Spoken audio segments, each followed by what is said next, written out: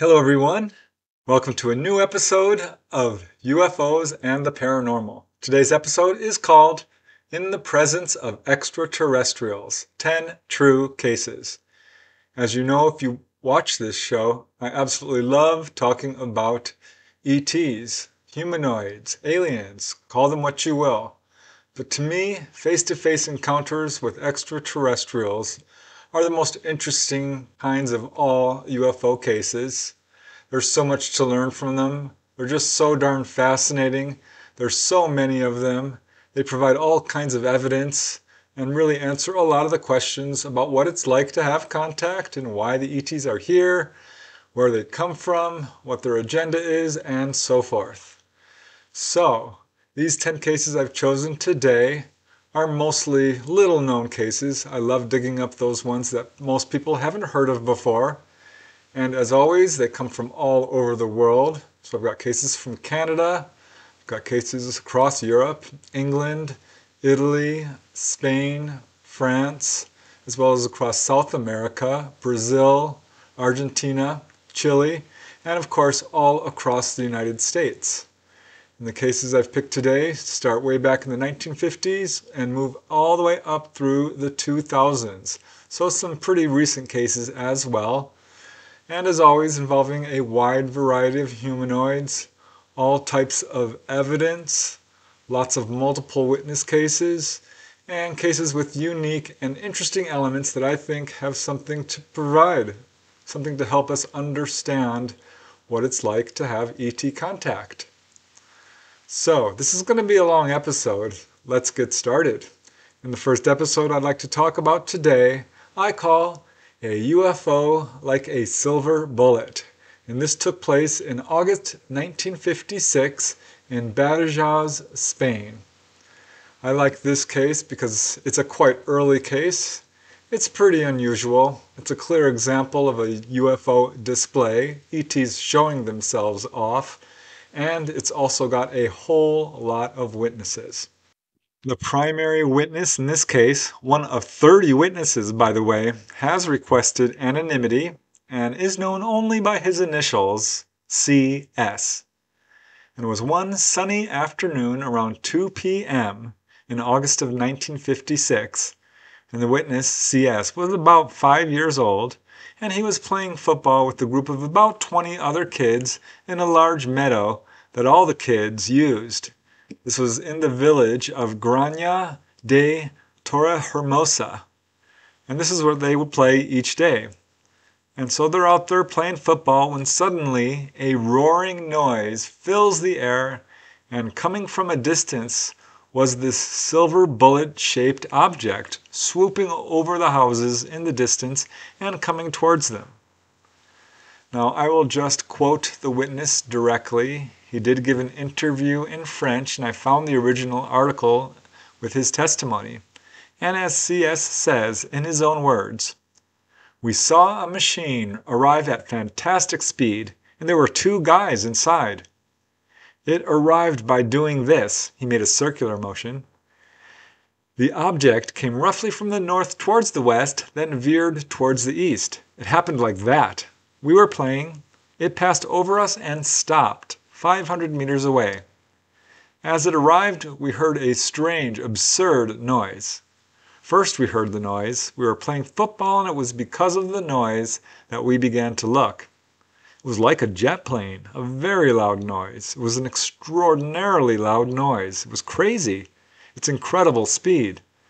But it stopped like an arrow in a straight line. I don't know what they were doing, but they seemed to be looking at us.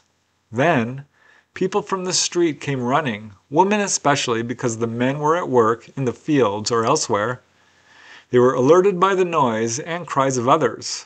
We had never seen a machine like that. It started to slow down, and we started running behind. It slowed down more and more and stopped a half-kilometer away. It happened very quickly, a very rapid deceleration, and then it hovered in the air without anything touching the ground about 3 meters from the ground, and there were two guys in it. I couldn't tell you how it was made. It was transparent, but not all of it. We could see inside. We saw the people, but we couldn't see their legs. We only saw the head and shoulders. I thought they were sitting because it wasn't very wide, the thing, maybe 1 meter in diameter. So everyone there was totally amazed. Nobody had ever seen anything like it, and many of them were familiar with aircraft, having recently been through a war. This object was sleek and shiny, metallic. They said it looked like aluminum. And as CS says, we could see the heads of the 2 men inside. So there were 30 people who came running, and at least I was one of the last because I was kicking the ball. I had to pick it up. So let's say I was 30 or 40 meters behind the others. But everyone was running. And then, when they were about 50 meters from this object, it took off again. And it was out of sight of us in a second, practically. It went away like a bullet at fantastic speed I've never seen before. It left like that, towards the east. So, this craft left when the people had gotten pretty close to it, about 150 feet. And the main witness got close enough to see that these figures inside did not appear to be wearing any flight suits. He said they had a skin color unlike anything he'd ever seen, as he says, quote, kind of greenish. Though otherwise, he says they looked human. But he did also see what looked like some sort of antenna on the top of their heads, and he had the very strong impression that the occupants of the craft had stopped intentionally so that everyone could see it. And in fact, after it stopped, the figures inside the craft turned their heads and looked at all the witnesses. Some of the witnesses at this point waved at the occupants, gesturing for them to land. The occupants waved back, but instead of landing, took off. And strangely, afterward, as we see in so many of these cases, there wasn't much talk about it at all. But, as the main witness CS says, it made a huge impression on me. It was something he would remember for the rest of his life. Certainly an interesting case. I think it's even more interesting that the witnesses waved at the ETs and they waved back before quickly taking off. So, a really unusual case, but there are others like it. And here's another one which I really wanted to include because I think it has some interesting takeaways to it. I call this one Us or Them. And this took place in the fall of 1965 in the very small town of Ross, North Dakota. Actually outside of Ross, North Dakota. I like this case because it was professionally investigated by a MUFON researcher, and it involves a classic flying saucer with humanoids. But are they ET? Or could they possibly be humans? So this is a case which I think we need to take a real close look at. This case was investigated by Richard Moss of MUFON, the Mutual UFO Network, and again it shows how careful you have to be when trying to determine the nature of a UFO landing with occupants. And it took place just outside of the very small town of Ross, North Dakota, and the main witness is a farmer by the name of Keith Myers. And in fact, the incident took place on his farm. It was a moonlit night, around 11 p.m., one evening in the fall of 1965. Keith was inside his house, looked out the window, and noticed a strange object had landed in his fields, reflecting in the moonlight, not too far away. Not super close either. And as Keith says, I saw the craft after noticing light reflecting off of it. I then took a rifle with a good scope, set it on the window ledge, and viewed the craft. I could see it had 2 occupants in flight helmets and wearing military-type flight suits. I could see faces through the helmets after I switched my refractive telescope. They were human, and I presumed most probably military. So while the figures did appear to be human-looking, the craft most definitely did not look conventional. And as you can see from the drawing made by the witness, it appeared to be very much your classic flying saucer. And as Keith says in his own words, the craft was grayish silver, saucer-shaped, with 3 supports or tripod struts. A windshield wrapped partly around the craft in front. It had what I now assume were flight surfaces, but not flaps, or such as traditional winged craft used. It sat there for perhaps less than an hour. I was doing something in my room while I sat on my desk watching it. My eyes got tired viewing through the scope, and when I looked up, it was gone. No engine sound or roar. So Keith wasn't quite sure what to make of this. So the next morning, he decided he would go to investigate the landing location. And as he says in his own words, I did go to where I thought the craft had sat, and in rather freshly cultivated field, the pads made imprints about 1.5 to 2 inches. So this was a solid object. It clearly wasn't his imagination. Something had landed there, but he was puzzled. Human or ET, us or them. Either way, what was it doing in his field? And a few days later, he received some startling additional information about this encounter. As he says in his own words, while driving back roads, we noticed an enclosed wagon setting off the road in a real rural area with an Air Force pickup sitting beside it. An airman was standing with an M16 on guard. We stopped and began talking with him, and eventually with the 2 others inside, and asked them what they were doing. As it had a radar dish on top of the wagon, they replied that they were supporting helicopters while the Minuteman missiles were being installed. However, perhaps after about 2 hours or so, I asked the first airmen what they were really up to, and I told him about the craft I had seen. He said that's what they were really up to, supporting this new surveillance craft. So, here we have a military officer telling a farmer that the flying saucer he saw was military. But again, if so, what was it doing landing in Keith Meyer's field? And, furthermore, what is a military officer doing revealing state secrets? Could this have been a deliberate misleading of the witness? I don't know. The witness came away believing it was a military craft. But again, it shows that just because someone sees a landed UFO with occupants, you can't assume anything really about where it's coming from. So as I said, you can't be careful enough when interpreting these cases. I think it's very possible that that was, in fact, reverse engineered ET technology. Then again, can't be sure. I find it quite unusual that they would just land right in this farmer's yard like that. I also find it unusual that the military officer that the witness spoke to admitted so freely that this was ours. Could that be sort of a red herring or disinformation? I don't know. Again, you'll have to make up your own mind about it.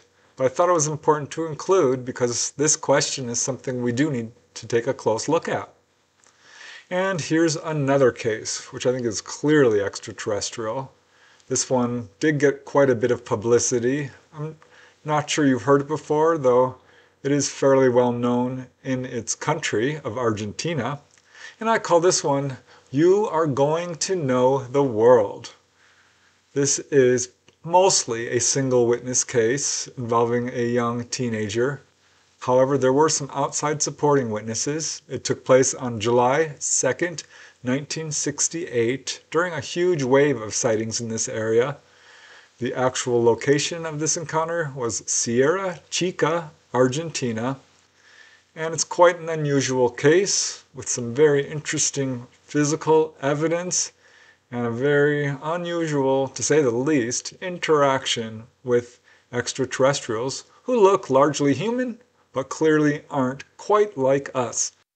The main witness in this case is 14-year-old Oscar Iriart, and he had an experience which would cause a local sensation in his small town of Sierra Chica, Argentina. Now at the time he was working as a bookkeeper at a local bakery, so he's an upstanding young man. But it was around 11:30 a.m. He was horseback riding not too far from his home. He had his young puppy with him, and as he came around a bend in the road, he saw two men ahead of him, gesturing for him to approach. They were out in the field and kind of approaching towards the road, and he thought at first that they were bird hunters. He says they were 5.5 feet, they had short white hair, they wore red shirts, white pants, black shoes, but they were unusual looking for sure, and they looked identical. As Oscar says, apart from the constant unblinking way in which they gazed fixedly at me with their deep-set eyes, they might have been just any ordinary men, such as we see every day here in Sierra Chica. I approached, and they told me to get off the horse and that they were going to take me. So I did. And they told me they were carrying a load. They said they came loaded. So at this point they pointed to a landed craft just a short distance behind them in a culvert in this field. And according to Oscar, this craft was saucer-shaped, silvery metallic, not very big, about 6 feet long, very thin. It stood on 3 landing legs. As he says, the apparatus was oval with 3 legs. I couldn't see anything inside. So at this point, one of the men spoke to him in Spanish out loud and said, "You are going to know the world." And Oscar said, "Yes, of course, when I have money enough." And the visitor said, "No, we will take you. We cannot take you now as we have a big load." Now at this point, Oscar started to notice some very unusual features. In fact, it looked like these guys' legs looked almost transparent. He could see the barbed wire fence behind them through their legs. So this was very confusing to him. But he became distracted when one of the men reached down and handed Oscar a note. And he said it had a message for him. But first, before reading this note, this man asked Oscar to dip the note into a puddle of water. A strange request, certainly, but Oscar did as he was told. He walked up to a nearby puddle. The 2 men walked right behind him, following him.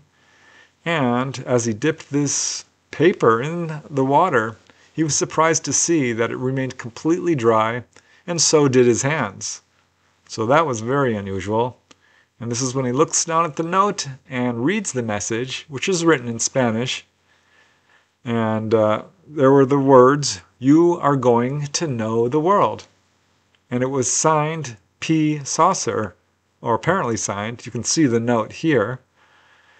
Now, this is very strange. The word "you" is usted in Spanish. It was missing the last letter D. So it appeared to be very crudely written. Now at this point, the men walked back over to the craft, kind of lifted the top, climbed inside and closed it. At this point, very quickly, the machine took off vertically at high speed in total silence, but with a brilliant flash of light, and in just a few seconds it was a tiny spot high in the sky and was gone. And as Oscar says in his own words, "I didn't feel anything strange.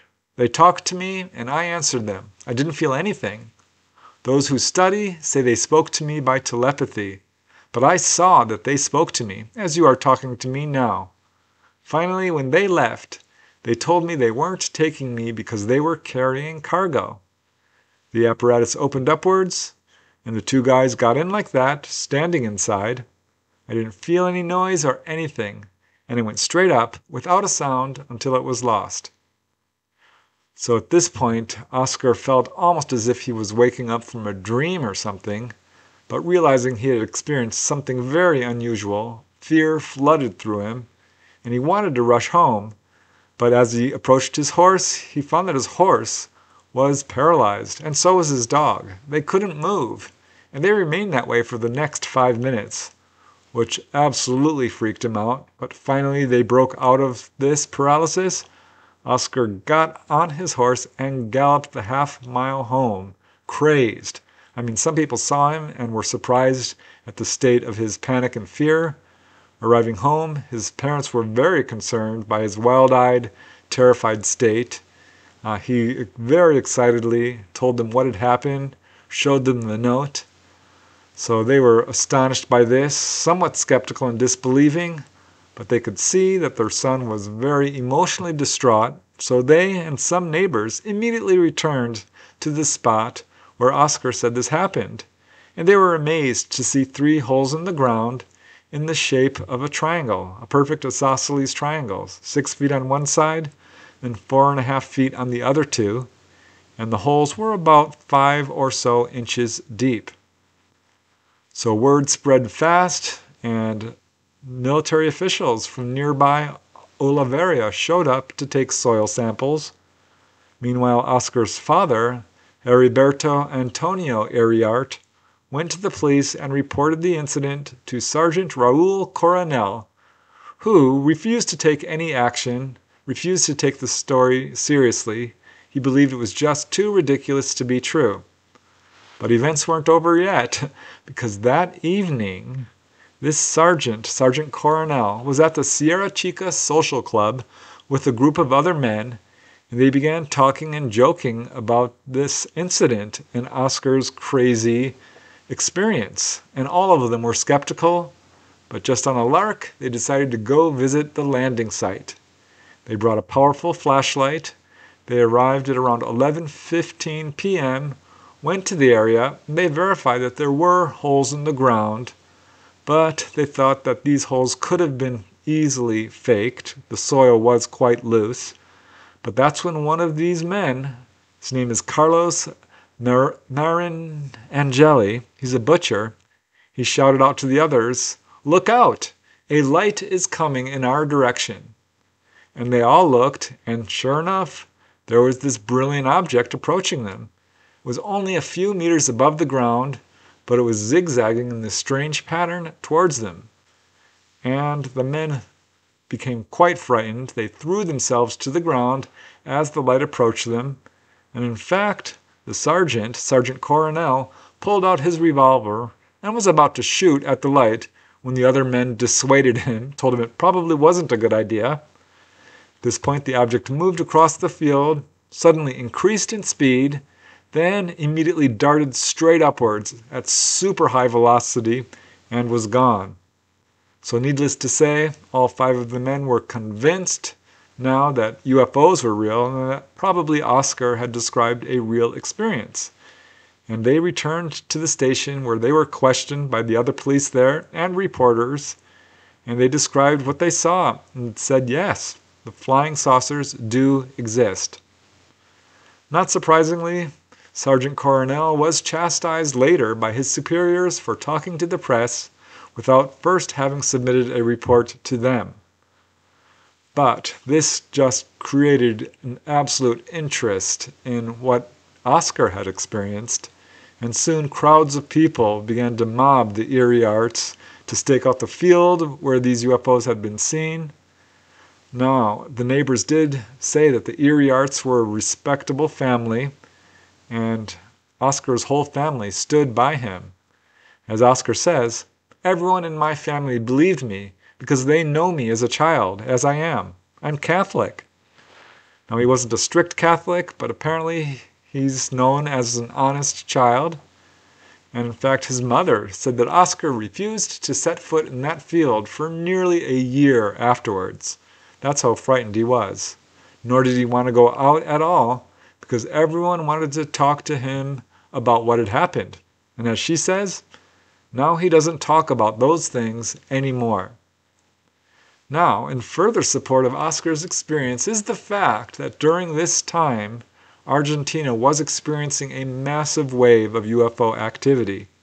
In fact, as investigated by Argentine researcher Gustavo Fernandez, just a few weeks after Oscar's encounter, the same month, and about 50 miles away in Tepalque, Argentina, 3 soldiers of the Argentine army said that they came upon 3 humanoids and a landed craft. These humanoids were just walking around the craft. They went to investigate and get close, but as they approached, they said the ETs shot a beam of light at them.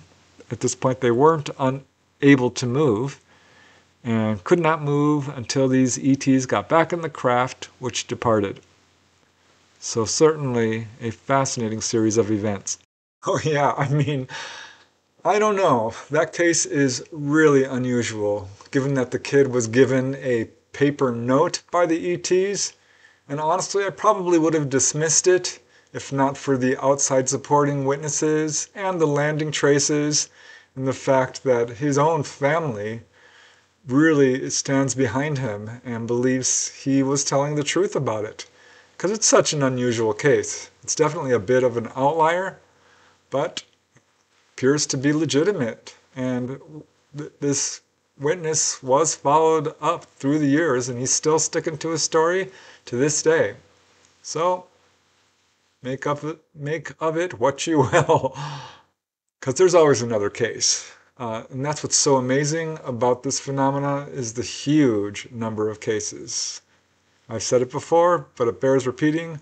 The general public has no real idea just how common this is. And again, most people don't talk, so we're just looking at the tip of the iceberg here. And here is another case, which is probably my favorite in this little collection, because wow, this witness was able to converse with the ETs and just get loads of information about them. I call this this particular segment Everything is God. And yeah, a very unusual case which took place in July of 1968 at Grodner Pass in the Dolomite Mountains of Italy. It is a single witness case, though there is physical landing traces in support of it. There are some who are skeptical of it, but honestly, I think this case is legitimate given the details that this gentleman describes. In fact, you can hear a first-hand interview with him if you search out the internet. I know the channel Eyes on Cinema covered this case briefly, but it definitely is worth taking a deeper look into because it's a fantastic case.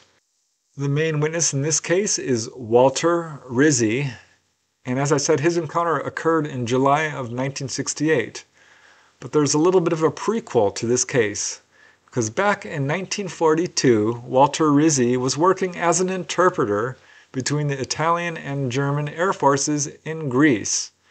And it was here that he had the opportunity to meet a local holy man who was allegedly more than 100 years old and gifted with all kinds of psychic ability, astral travel to other worlds, he says, would give prophecies of the future, and things like this. And so he sort of became friends with this holy man. And at one point, this holy man told Walter Rizzi that one day in his future, he would have an encounter with, quote, beings from the cosmos. And Walter was very impressed because the old man had already shown him many miraculous things. Then, decades later, one evening in July of 1968, Walter was driving through the Grodner Pass in the Dolomite Mountains of Italy and became fogged in. So he had to pull over as the fog was so thick it was too dangerous to navigate the pass. And he pulled over and was dozing in his car when he woke up because he could smell something burning. And he thought it might be his car, which was turned off, but going outside it clearly wasn't his car. And then through the mist he saw a brilliant bright light. And as the mist parted, he saw this, quote, enormous thing, which had landed on the ground not too far away from him. Now he instantly thought of the holy man's prophecy that was given to him many years earlier, and realized that the prediction was likely now coming true.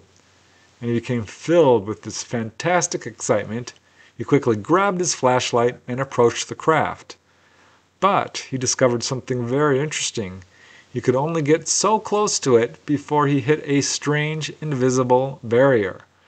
He tried to get closer, but he couldn't. Something was holding him back. So he just stared up at the craft in amazement. And as Walter says, in his own words, the object was wonderfully beautiful, silvery in color, and about 80 meters in diameter, standing on 3 legs about 2 meters long and about 2 meters thick at the bottom. The UFO was bathed in a fleecy white light. The transparent cupola on the top of the craft now lit up brightly, and I saw 2 beings in it who were looking down at me.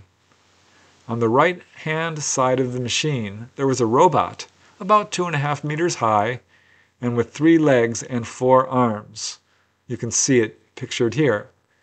And as Walter says, it was holding the outside of the craft and making it rotate. From the center of the craft came a beam of light, violet and orange in color, and from within this beam of light I saw coming down out of the craft a being dressed in a tight-fitting suit and with a glass hood over the head. He came right up to me until he was no more than 1 meter from me. So Walter says that this being was just under 5 feet tall, had a wide head, short hair, kind of looked like fur, he said, wide-set, slanted, green-blue cat-like eyes, a very small nose and mouth, very smooth olive-green skin, broad shoulders, a very thin body. And he says that this figure held up its hand palm first in greeting. And as Walter says, I find it quite impossible to describe the emotion produced in me by the sight of this being. He had very beautiful eyes, which gave me a strange and very sweet sensation. I felt myself as free and light as a feather. At the same time, I also felt quite calm, and I gazed at him eagerly. Now it was at this point that a lengthy telepathic conversation ensued, and in fact, as soon as Walter was able to form a question in his mind, it was instantly answered. He first asked, where do they come from? And the being replied that their planet is 10 times the size of Earth and has 2 suns, resulting in very long days and just a brief night. He said they have vegetation and animals very much like ours, but of slightly different shapes and sizes. He says that they have very high mountains and immensely tall trees. The being told Walter that all their work is done automatically, that they are able to accomplish all kinds of physical tasks using psychic abilities. He said that they subsist on fruit and vegetables and grains. Walter's asking all these questions and he's answering them. He said that they have cured pretty much all illness and disease on their planet. They said Earth's gravity was quite light for them. And in fact, that matched what Walter said, because as this being approached, it kind of approached to him in a light, hopping manner. And so he's staring at this being, and he asked this being, was he a man or a woman? And the being replied that he was neither, and that they reproduce in ways that are different from ours. At this point, Walter reached out to touch him, but felt this same sort of magnetic force field, which prevented him from approaching the craft. He tried a couple of times to reach out and touch this being, but could not do it. And the being started to describe the craft, and told Walter that he was looking at a smaller craft, and that it actually came from a mother ship, which was the same basic shape, but much larger, about 5 kilometers in diameter, and that it contained many other craft, both manned and unmanned. Walter asked how they travel throughout the universe, and they said that they use what he would think of as a magnetic drive. They said that they could not stay too long in Earth's system as it causes them to age rapidly. But when he asked how old they were, he says that they live about 100 times longer than humans.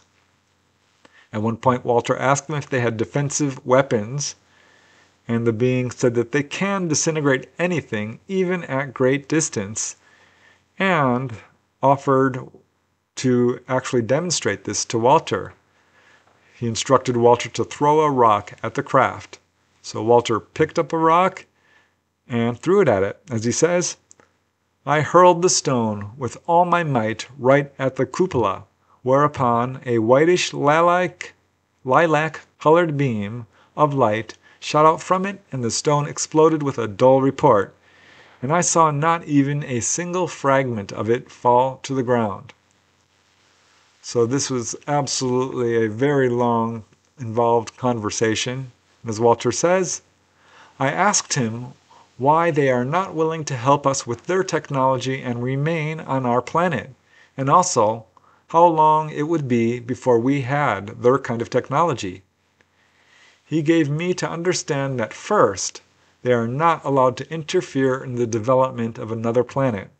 Secondly, he said we would never reach their level of evolution since the crust of our planet is far too variable, and that in the near future there will be a displacement of our poles.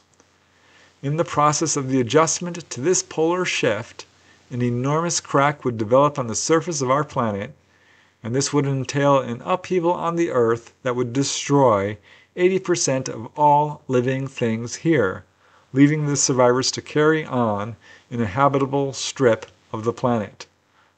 So this was quite alarming. It certainly does match up with what other witnesses have learned from the ETs. And then Walter asked the ET if they believed in God.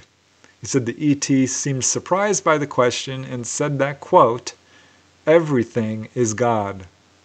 We, nature, the planets, rocks, grass, in fact, everything that exists." And it was about this time that the robotic-looking device began to float up and enter into the craft, and Walter understood that it was time for the ET to go.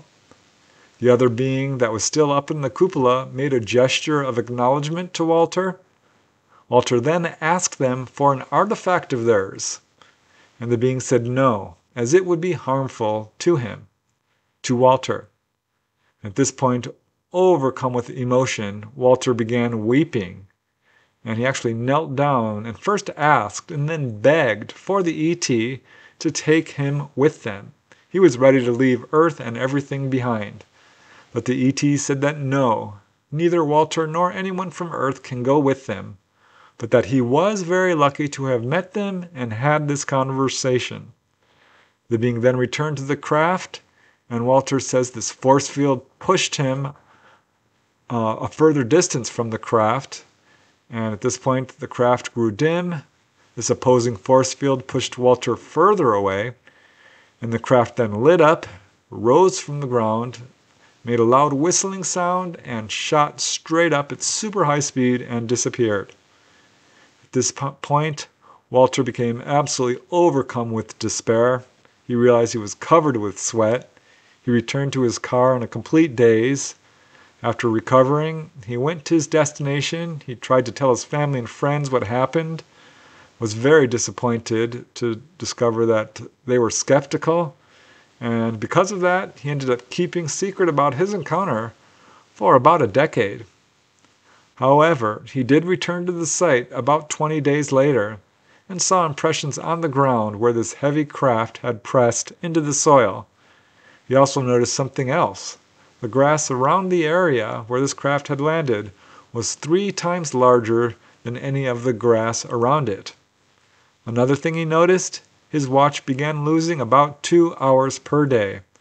And for a month after the encounter, he said he was unnaturally tired and did experience some hair loss. Thankfully, he did recover from this, but overall, the only lasting effects was how it affected him emotionally, spiritually, mentally. As Walter says, "The experience changed my character greatly and had a profound effect on my attitude to all questions of religion or politics. I have come to the realization that we humans are really still very crudely constituted, and that, as the being said to me, we have animal-like tendencies." A lot of interesting elements to that case. The fact that this holy man predicted the witness would have an encounter, and then he did. The feelings the witness described upon seeing the craft, seeing the ETs, all the descriptions the ET gave, the description of the ET themselves, the description of the craft. I mean, all of it lines up with so many other cases. I think it's a legitimate case. Just my opinion. As always, it's up to you to determine what you think about each case. And here's another. So many. I like this case too. It's quite interesting because it is a multiple witness case of a bunch of young women who saw 2 ETs very close up. I call this one Humanoids in the Tijuca Forest. And this one occurred on August 24, 1974 in Alto da Boa Vista, Brazil, which is surrounded by the Tijuca Forest. And there had been reports of humanoids being seen prior to the witnesses seeing humanoids in this case. And while it is a somewhat brief case compared to most of these in this little collection, which are quite extensive, I still think it has some very interesting elements to it. This next case did occur in a very rural area of Brazil. The main witness is Regina Conceição, and she had always been interested in the paranormal, but what she and her friends saw on August 24th, 1974 gave them quite a scare. Regina and her 4 friends, their names were Jeanette, Ingrid, Viola, and Maria Teresa, were all university students, and they were standing just outside the gate of one of their homes on this street called Estrada da Vista Chinese. And this is, again, a very rural area outside of Rio de Janeiro in Brazil. Now, when it was Maria Teresa who first saw something moving along the road and shouted out to her friends, "What's that?" And this road, as you can see, is surrounded by forest, and it was not unusual for them to see animals of all kinds. But what they saw was definitely not an animal. It was walking on 2 feet. They saw 2 humanoid figures, and they were floating almost 2 feet above the street. These figures were dressed identically in golden jumpsuits with helmets and what looked like visors. And while they were floating above the ground, their legs moved in this walking motion. Their legs and arms were moving, but they were up in the air. Both figures were side by side. Regina did notice that they kept their arms fully straight and did not flex them at the elbows. She says their outfits reminded her very much of astronauts, complete with helmet and boots, but that the texture and the color was quite unusual. It was a scaly, golden, metallic texture. They estimate that these figures were about 5.5 feet tall, but seeing that these beings were moving towards them, all 5 of the young women immediately became frightened and ran back into the house and locked the door. Because as it turns out, earlier they had heard reports about floating humanoids being seen in this area of the Tijuca forests. In fact, multiple people had said that they'd seen these humanoids, and some were reporting seeing UFOs. These sightings were causing a minor panic among the townsfolk of this area, though when researchers contacted authorities in the town to verify this, authorities denied the reports. Regina was interviewed by researcher Irene Granchi. She provided drawings of the beings for Irene, and while Regina did get a good look at them, she said that she was unable to see through the visors on their heads because they were too reflective. They were reflecting the sunlight. And also, she said that she does not remember seeing what their hands looked like, but that these were clearly not normal people. I really wonder what the ETs are up to in all of these cases, just floating down the road like that towards the witnesses, about a foot or 2 off the road, all dressed up in their little shiny jumpsuits. It's a fascinating case. I find all of these super interesting because we're only seeing just little bits and pieces of what these ETs are up to. I imagine that most of what goes on is not witnessed by humans in any capacities. So again, this is just one piece of the puzzle that we're getting. And now on to the next case, which I call I Can't Get It Out of My Mind. That being, of course, a direct quote from the witness who had this encounter, which is actually a multiple witness encounter, though it isn't just one simple sighting. In fact, this gentleman apparently did have missing time. This case occurred in July of 1975 in Edgewater, British Columbia, Canada. And it's a super fascinating case which shows how missing time can be almost seamless when someone has a very close encounter. And of course, he saw humanoids, or what appear to be humanoids. The main witness in this case is Frank Slada. He's pictured here. And it was one evening in July of 1975 that Frank was driving his wife home to their place of residence in Edgewater. His wife worked at the Radium Hot Springs Lodge, and in fact so did he. So he went to pick her up. Along with him was their daughter Linda, as well as two of their neighbors. And they left the Radium Hot Springs Lodge and had just reached the highway and gone about a mile when they noticed, all of them, an unusually bright star-like light directly above a ridge to their right. And Linda shouted out, "That light's moving," and she's pointing at it. They could see it was unusual, so Frank quickly stopped the car, and they all rolled down the windows to get a better look. And as Linda says, the light moved a little more, blanked out, then all of a sudden it was over the hill above the power station. And by that she means a sort of transformer unit that was alongside the highway. So they were all a bit puzzled by it, but they just decided to continue driving home. Now Frank worked at the Radium Lodge as a night watchman, and he had to return there in just a few minutes for his shift. So he dropped his wife and everyone else off at the house and turned around and began his drive back to the lodge. And coming around that corner where they had seen the unidentified light, there it was again. And as Frank says, in his own words, "I looked up and saw the light real close, right above the power station. So I slowed right down, and then and there I saw there were three strange-looking sort of orangey beams shining down. They were large, and I could see everything, even the needles on the pine trees." So realizing he had stopped in the middle of the road, Frank pulled over, stopped the car on the side. He said other cars continued to drive by, but strangely, none of them stopped. None of them seemed to notice this very obvious UFO, because Frank could now see that this wasn't just a light. It was some sort of craft. And as he says, it was a double-shaped deal, about 40 feet wide, maybe more. On top, there was a part with rectangular windows lit from the inside, and below, there was a larger part with lights shining out from the rim. So this craft, as you can see, is pretty much saucer-shaped, circular, with a dome on top. He estimates this dome was somewhere about 6 to 8 feet high, and it had a long window in the center. He was close enough that he could hear it making a low swishing noise. And as he stared at it, Frank noticed that there was movement inside. Something alive was inside of it. But he found himself almost hypnotized and entranced by the sight. As he says, "For some reason, I couldn't take my eyes off of it.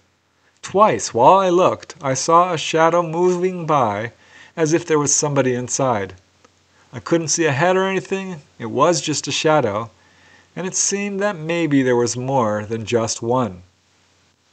And finally, and suddenly, Frank came out of his trance and pulled his eyes away from the object. And fearing that he might be late for work, he looked at his watch, and he got an incredible shock, because more than an hour had passed while he watched the object. And as he says, "I thought it was more like 10 minutes.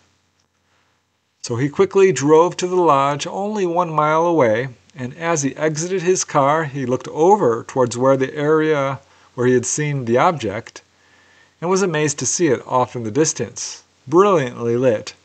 It had moved upwards and was now visible above the ridge where it had been hovering. And he had the impression that it was almost as if the occupants of this object had wanted him to see it. So Frank rushed into the lodge and called his wife on the phone, and this is when he learned it was now 1:30 a.m. He was supposed to start work at midnight, so he definitely had missing time. The next morning he returned to the site in hopes of finding some evidence. He had to find a back road that took him partway up the ridge and hike the rest of the way. He was determined, but as he says, "But there was nothing. I spent an hour looking around, but there wasn't a sign it had been there. So it must have been in the air all the time, even though it looked as if it was on the ground. The only thing he did notice was that there was a power pole right below where the object had hovered. But it was an experience that he would remember for the rest of his life. There you go. One more case, one more piece of the puzzle towards understanding what is going on our planet. I mean, so many cases. I don't know how skeptics still exist on this planet. There's just far too many cases, far too much evidence, far too many witnesses for this all to be explained as hoaxes, hallucinations, or misperceptions, as our government has tried so hard to convince us for so many decades. And now let's move on to the next case, another favorite for sure in this collection. I call this one, I Didn't Dare Say Anything. And what's interesting about this case is it started out with a single witness who saw a landed UFO, a very unusual humanoid, but the case continued on over a period of days and ended up involving more than a dozen witnesses. So it's a really remarkable case with multiple witnesses involving some absolutely unusual interactions with different types of ETs, as it turns out. The location of this next encounter in Domaine, Isère, France, is a tiny little town. And it was at 5:50 p.m., again on January 5, 1976, that 10-year-old Jean-Claude Sylvente had a remarkable encounter that would actually presage a series of even more exciting events. He was outside his home, walking through a vacant lot, when without warning, a craft landed about 30 feet away from him. It was, he estimates, 15 feet high, glowing white, and was resting on 5 thin landing legs. And as Jean-Claude says, suddenly I heard a whistling sound. I turned around, and behind me in the brushwood, I saw lying on the ground about 5 feet away a craft which had a cone shape, all illuminated with several colors. A door opened and a man came out. He was very tall, with long hair. He ran towards me, stretching his arms out. So this was a very unusual looking figure. Yes, he was mostly human looking, but he was very tall, blonde hair, long blonde hair, but he wore this tight-fitting, kind of shiny, full-bodied jumpsuit that was very unusual. And even more unusual, Jean-Claude noticed that there were strange glowing green objects or rings on his hand. At this point, Jean-Claude sneezed. The tall visitor turned and looked at him, and that's when it started coming towards him. And Jean-Claude panicked and ran. And as he says, I thought I was dreaming. When I got back, I didn't dare say anything. Now his mother could see that something had clearly frightened her son. As she says, my son was terrified. I had never seen him like that. But he didn't want to talk about it. And it was the next evening, January 6th, that was even more amazing. Because at 6 p.m., Jean-Claude went outside his home to get some milk and saw this same tall figure again. He didn't see the craft, just the figure, but this figure was following him down the sidewalk about 80 feet away. And as Jean-Claude says in his own words, coming back, at the side of the road under a tree, I saw the same man as the day before. He was wearing a shiny jumpsuit, and once again he stretched out his arms, wanting to run after me. On one hand, he had a big green ring. So Jean-Claude ran home. He spilled all the milk he had collected. His mother, again, seeing her son terrified, became very curious about what was going on. And as she says in her own words, I wanted to get to the bottom of it. With my daughter, Eliane, and a friend of hers, Marcel Solvini, we took a flashlight and ran to the place indicated by Jean-Claude. No sooner had we arrived at this place that we saw a big red headlight coming down from the sky, which advanced in our direction. I had never seen such a thing.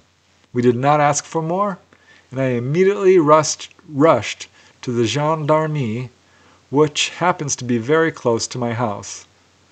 So these are the police, and all of these witnesses felt that this object was coming down almost as if it was going to land right on top of them.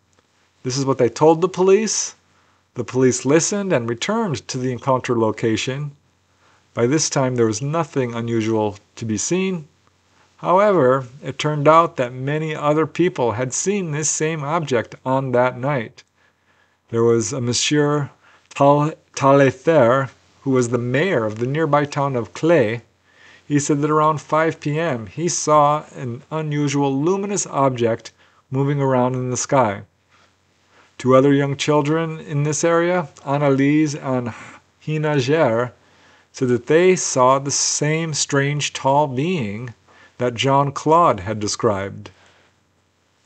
And in fact, one of the girls confirmed the details described by Jean-Claude, saying that the being wore a shiny jumpsuit and held in his hand, quote, something very shiny and green. So the police started conducting an investigation, and they found a total of at least 15 people who said that they saw UFOs in that area on that night. And it was only 2 days later, on January 8, that a 17-year-old boy, again in Domaine, went to the police to report that he had seen a UFO land in the same exact spot that Jean-Claude had seen the UFO. The 17-year-old told the police, and I quote, Thursday, around 9, when I was at the entrance of Domaine, I saw arriving in the air a big bright light, red and yellow. When it approached, I distinguished a conical object about 20 meters in diameter at the base. The object went to land not far from the National Road on a deserted ground. Taken by fear, I ran away. So he said the object was 25 feet high, and the reason he ran away because he saw this glowing humanoid form emerge from the craft, and that was enough for him.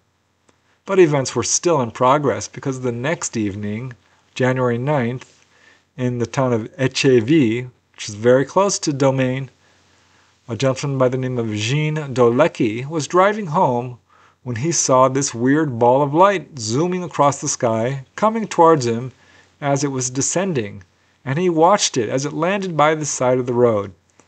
He said it was about 45 feet wide, 50 to 60 feet high, and cylindrical in shape with a narrow center. And I'll just quote Jean Dolecki firsthand, because as he says regarding this craft, it had the shape of an Italian coffee maker. It shone as if it were covered with silver paper. I certainly thought it was going to crash onto my truck or right in the middle of the road. I braked, then pulled over to the right, fascinated by this light. I cut off the ignition, left my lights on, and got out of the truck. I don't believe the machine was resting directly on the ground because the bottom of it emitted a bizarre light, which did not diffuse around. I admit that I was afraid. I retreated a few meters without daring to get back into my truck.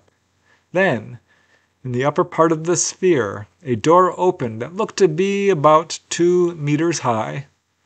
I felt more and more disquieted.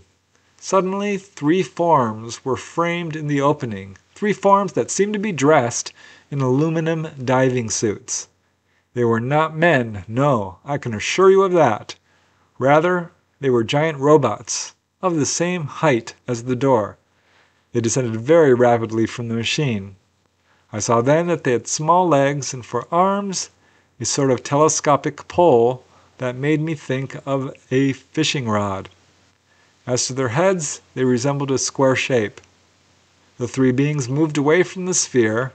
They walked like mechanical toys, by jumps, wagging their poles up and down. I did not move. I could hardly breathe. I could only think that the headlights of my truck, which I had left on, would surely attract them. But no, they didn't even seem to notice me.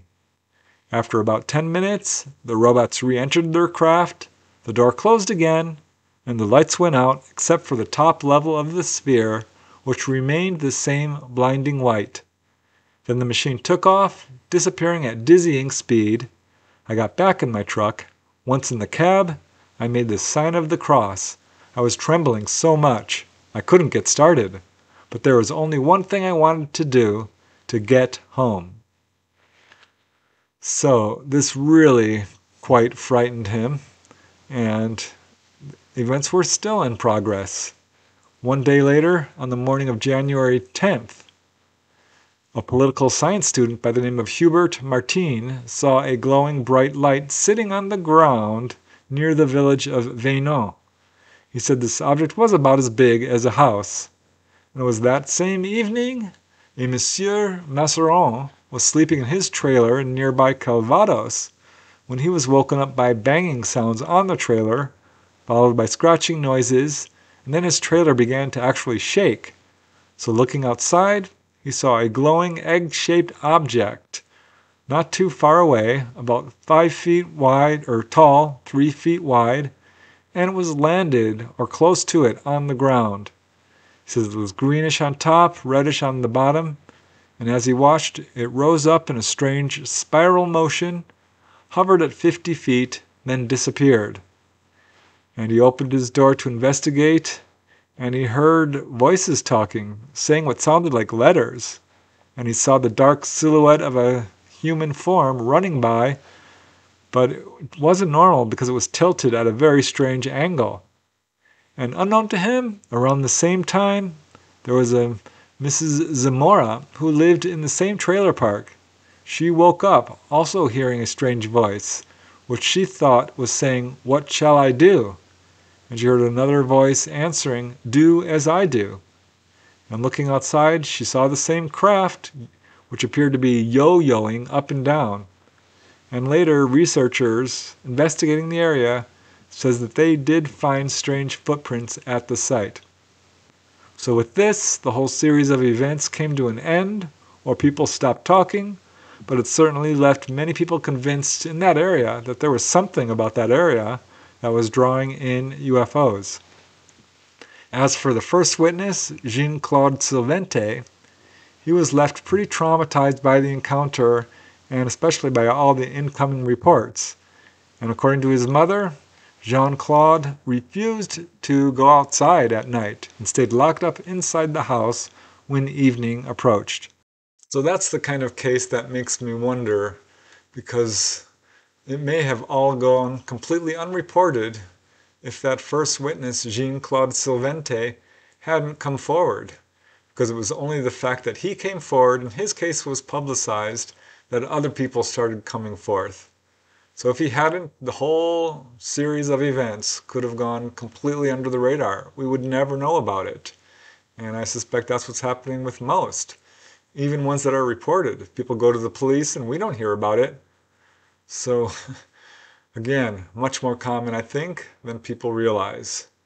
And what an interesting series of events that was, with these robotic-like humanoids, this really tall, human-looking ET with long blonde hair. I'm always wondering what these guys are up to visiting our planet. And here's another case, which also got quite a bit of publicity and led to more people coming forward to share their accounts of their encounters. This one I call, "I Saw a Figure." This occurred on January 19, 1976, in the very little town of Heisler, New Jersey. And it's such an interesting case because there's a group of 7 witnesses, 2 families, 2 neighbors of each other, who had a very, very close-up encounter with a UFO, and one of them saw humanoids looking down at her through the window. It's a fascinating case. It was around 7:30 p.m., again on January 19, 1976, that Kay Peterson and Vi Camp, friends, were leaving Kay's home on Schoolhouse Lane, pictured here in Heislerville, New Jersey, a very tiny town, and they both saw this very unusual object with 2 extremely bright lights on it, hovering over the woods at treetop level to the west of their house, about 900 feet away. And it was immediately apparent to them that they were seeing a UFO. That's how unusual it was. So they immediately called out their neighbors, Wayne Tomlin, his wife, and their 2 children, who came running out of their home to see the UFO. At the same time, Kay's son also ran out of the house to watch it. So now there's 7 witnesses watching it. And as Vi Camp says, we couldn't hear a sound. It was just sitting in mid-air just above the trees. So all 7 of them watched this object for just a few moments. They said the lights were really too bright for them to discern what kind of shape this object was, though they could see it was a solid object. But finally, Vi became curious and decided to approach a little bit more close to this object. And as she did, the bright white lights on the object suddenly became dim and turned a golden amber color. And this frightened Vi, and she immediately ran back to the group, at which point the lights became bright again.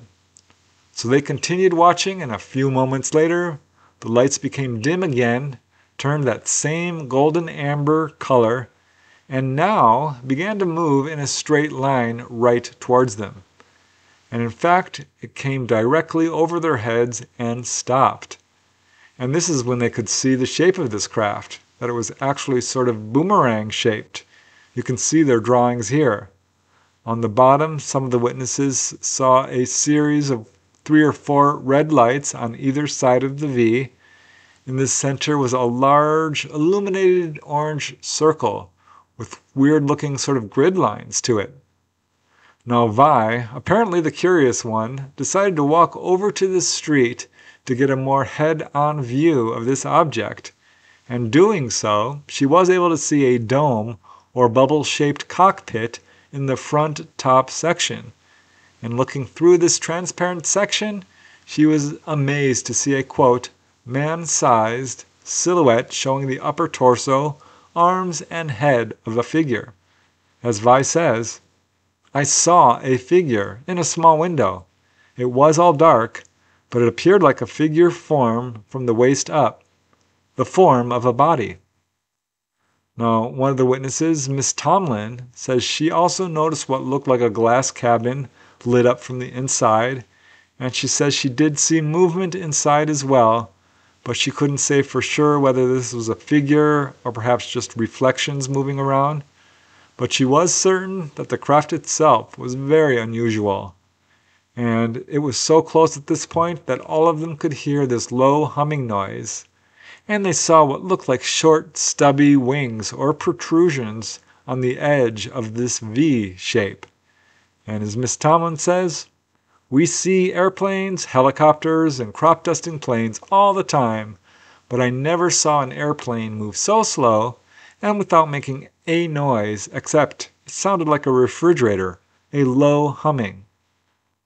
So finally, this craft moved off towards the East Point Lighthouse, and unknown to them, about 20 miles to the north in the town of Dorothy, Mrs. Charles Morris was at her home on Cape May Avenue around 7:45 p.m., and she describes seeing an object as, quote, red with brilliant lights off it and extending below it.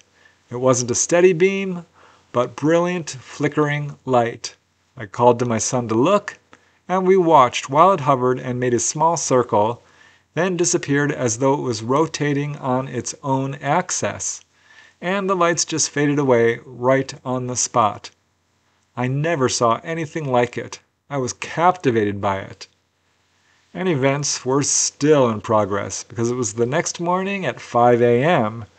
that Patrolman Frank Ingargolia, who you can see here, and a press reporter said that they both saw strange lights near Ventnor, New Jersey. And in fact, patrolman said it approached to within 1,000 feet of him and frightened him to the point that he drove off to evade this object, which then began to pace his police cruiser. So he reported this. Other policemen were seeing objects as well. There were quite a few witnesses, actually. The Coast Guard dismissed these as lights from a fishing boat reflecting off the clouds. But it was this report, which appeared in local newspapers, that actually prompted Vi Camp and the others to go public with their own sightings. And Vi Camp, talking about her sighting, says, I thought about it all night. I couldn't hardly sleep, but I thought everybody would think we were crazy.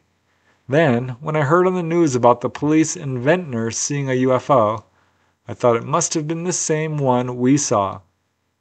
So sightings continued through the end of January, and there were a few other, or at least one other report of a possible strange humanoid walking down the street, but apparently Vi Camp is the only one who reported seeing the person inside this craft. It's a very unusual series of sightings.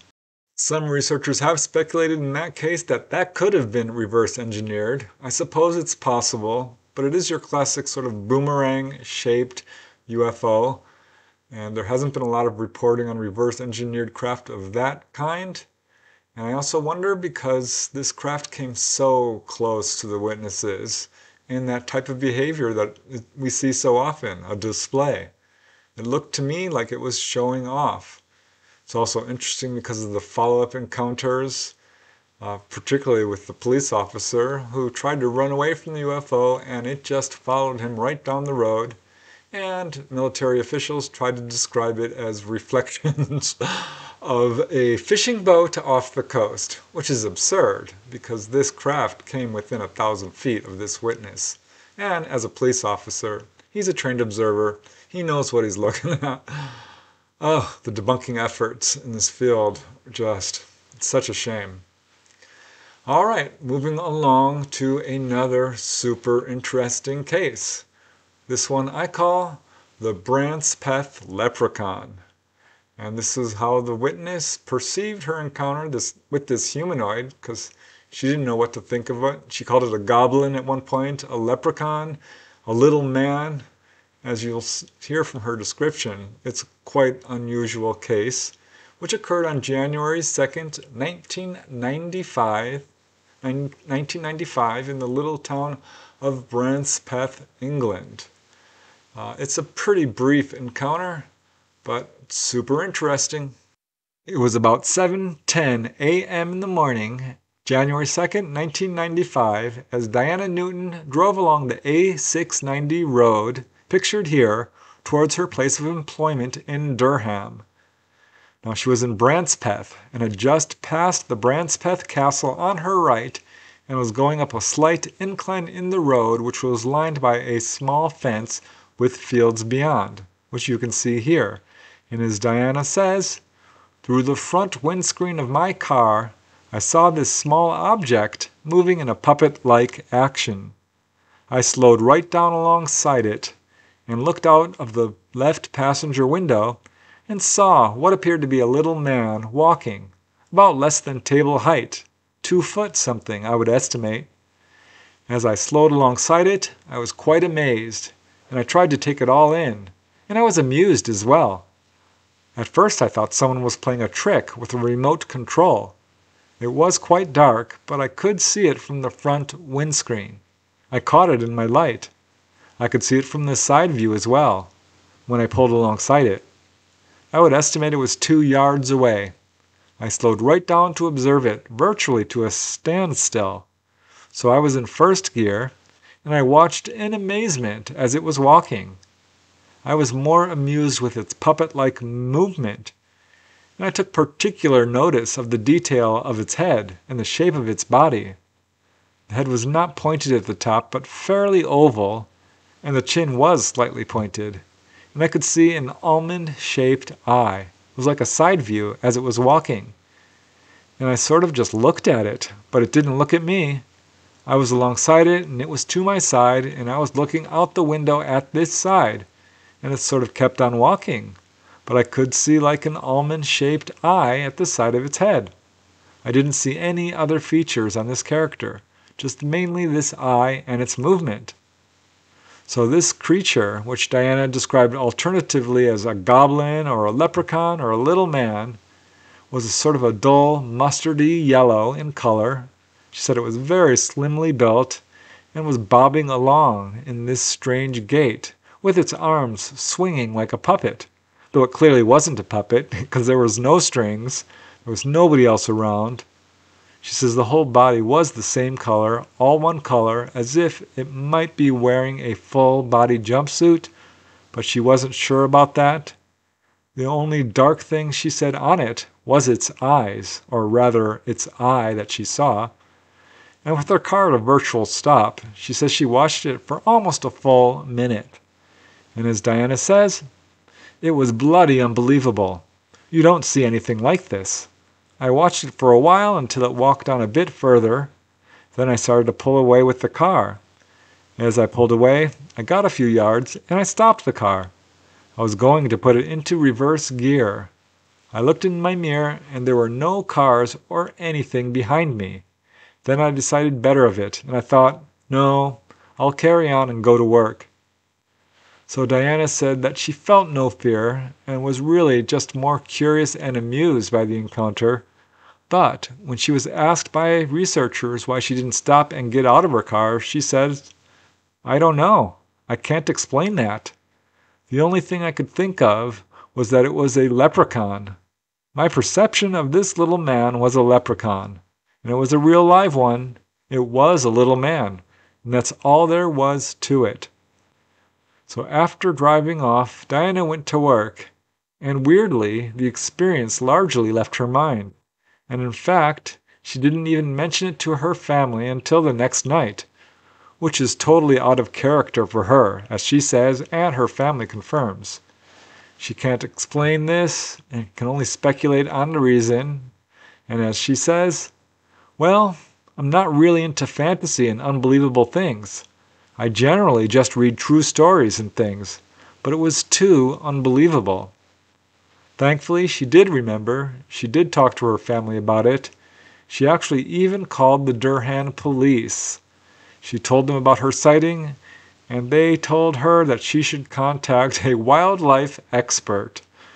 Diane explained to them that no, she saw a little man, not an animal, some kind of life form that she did not understand. But the police didn't apparently want to hear about it. On January 4th, Diana's sister decided to contact Bufora, the British UFO research organization, and shared her story with researcher Dave Newton and Jenny Randalls. They both went to Diana's home and to the location of the encounter. Diana's family vouched for her character and told Jenny Randalls, if that is what she said she saw, then that is exactly what she saw, as she is not prone to fantasy. Though the whole family was puzzled by the fact that Diana didn't tell them about it until the next day. Now the researchers also called the police, who confirmed that Diana did in fact call them. As Jenny Randalls says, I've spoken with Diana several times by telephone, as well as speaking to her at home. She is absolutely adamant that she saw the creature she describes as a leprechaun, and frankly, I can see no reason at all for her to be inventing a story of this nature. She does not want any publicity at all.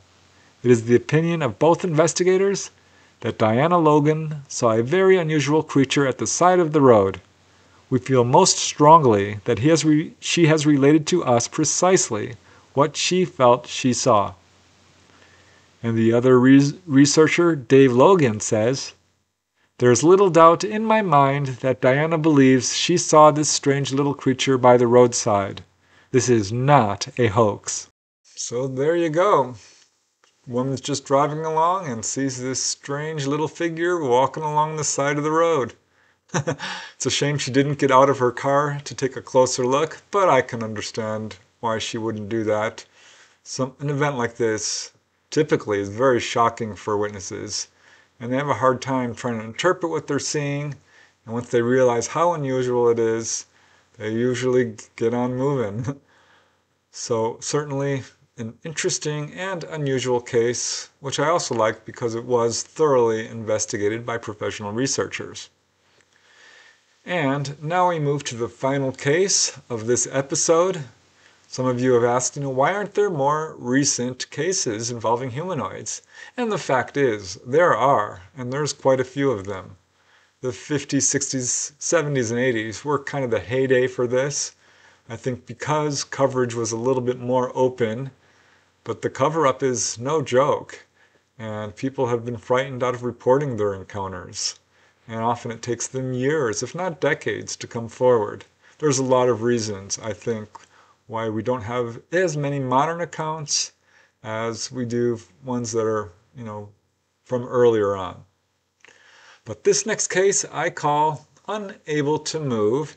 It occurred in November 2008 in Santiago, Chile. And I like this case because the witness got so close to this UFO, like 30 feet, as he was working on top of a building in a very crowded area of Santiago, Chile. This last and very unusual case comes from Chilean researcher Raul Gajardo Leopold. It was also published in Albert Rosali's book Humanoid Encounters, The Others Among Us. It is a single witness case, the sole witness being 50-year-old Segundo Godoy Lopez, who, around 6 p.m. one evening in November 2008, was working on the rooftop of a building on the very busy and urban street Alfonso de Cordoba in Santiago, Chile, as you can see here, and feeling a strange, quote, urge to look up in the southern sky, he saw a dark gray metallic object about a half-mile away to the south. But slowly it began to move towards him, and he could make out more details. And he could see this was not a plane or a helicopter or anything normal. And as it got close, he could see that this object was about 300 feet long and 30 feet high, with a rectangular front section that 2 large rectangular windows, while the back section looked very strange, uneven, and kind of serrated with 4 points. And looking at the right window of this strange craft, the witness, Segundo, could see 2 humanoid figures from the waist up, standing right next to each other. Both of these figures looked the same. They were light gray in color. Their arms rested on the lower frame of the window, and as Segundo watched, these figures moved in sort of this clumsy sideways fashion, in unison, as if they were looking for something, or perhaps watching the landscape. That was his impression. He thought they were looking at the environment around them, which is in fact, as you can see, filled with many unusually shaped buildings with unique architecture. But this craft got closer and closer, and he saw how unusual this craft and humanoids were, at which point he decided it might be a good idea to alert his co-workers who were on the lower floor. But the moment he had that thought, he found himself unable to move his body. He says the only part of his body he could move were his eyes. He felt no fear, but he says he did sense an increase in atmospheric pressure, which became more dense as the object approached more closely. And in fact, it came very close. He estimates to about 30 feet away from where he was working, again on the top of a building, and stayed there for just a second and then moved off very slowly in a straight line towards Mount Monquehu of the nearby range of the Andes Mountains. So Segundo isn't sure what these ETs were up to, sightseeing, showing themselves off.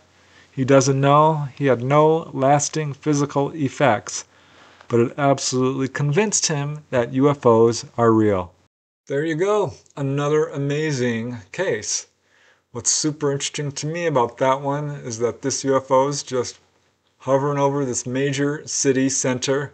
I have to believe there were a lot of other witnesses who just didn't report it. Hard to say. Perhaps they were showing themselves off, particularly to this one gentleman, which could be, because I also find it fascinating that as soon as he thought of getting other witnesses, that's when he found that he was unable to move.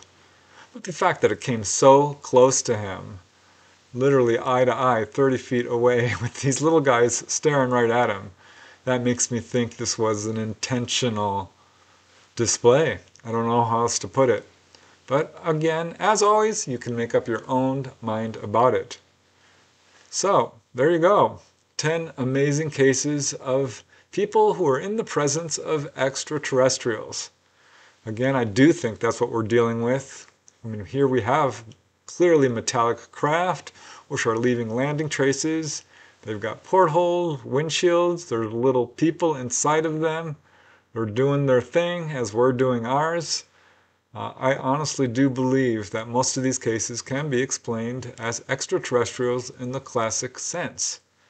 But what I just want to do is present the evidence so everyone can make up their own minds about it.